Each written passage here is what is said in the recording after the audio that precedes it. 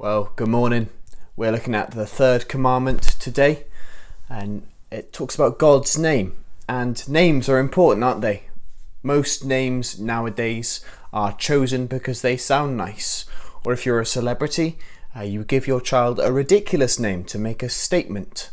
My name is Dylan, which means from the sea, or prince of the waves. I've got the swimming ability of a brick, so it doesn't really make sense, but it sounds nice when people say it right anyway, Dylan. The third commandment is about the name of God. It says, "You shall not misuse the name of the Lord your God, for the Lord will not hold anyone guiltless who misuses his name." Now, God's given 10 commandments, just 10, the 10 most important rules for us to live by. And he includes this. Nowadays, we've often reduced this command to mean don't use God's name as a swear word. Now, that in itself is serious, but this commandment means so much more than that. Like we mentioned before, names are important. Your identity is often wrapped around your name. But God's name is even more important than that. He gave it to himself. It's a description of who he is. It's not just what we call him, but what we are saying about him. The name Yahweh, which was given by God to Moses at the burning bush, means I am. It speaks of God's existence outside of time, his constant presence, his self-sufficiency.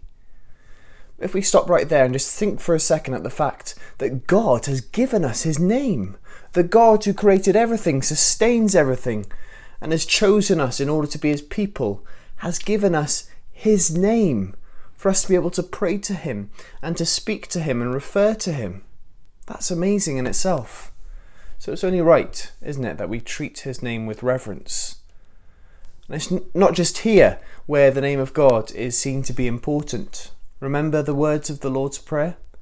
Hallowed be your name.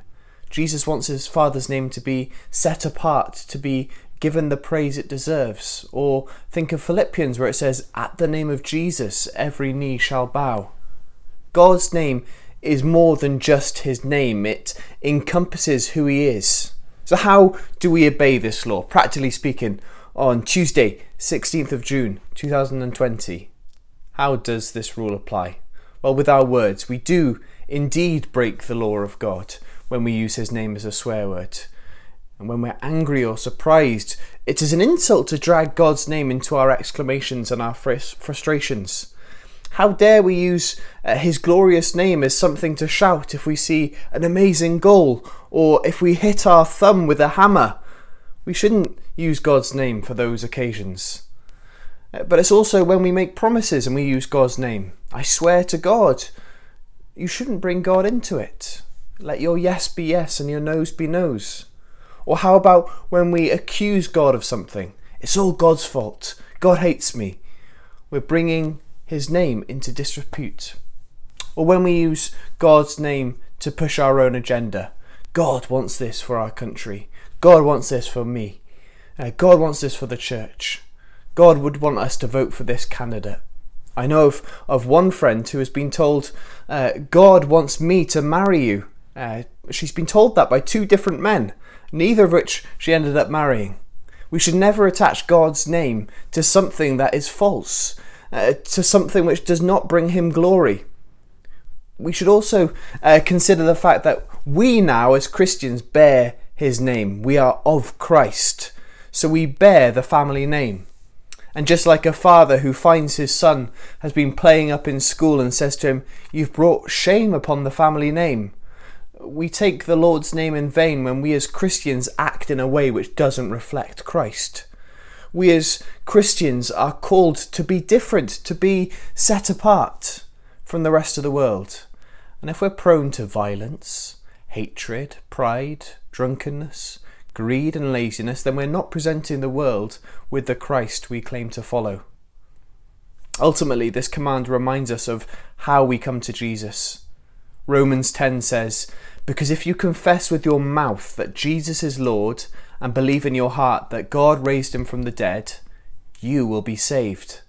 For with the heart one believes and is justified, and with the mouth one confesses and is saved. For the scripture says, everyone who believes in him will not be put to shame. It goes on to say, for everyone who calls on the name of the Lord will be saved. I think that possibly the main way in which we can break this command is by not calling on the name of the Lord. Unlike my own name, which it doesn't suit me at all when you think about the meaning, the name of Jesus literally means to rescue. So if we don't call on him, if we reject him daily, we are rejecting the one who gave up the glory of heaven, the one who took on flesh, who was mocked, ridiculed, put to death, only to rise again. If you call upon his name, if you cry out to him, saying you need his help, then he will save you. Will you call upon the one who saves today?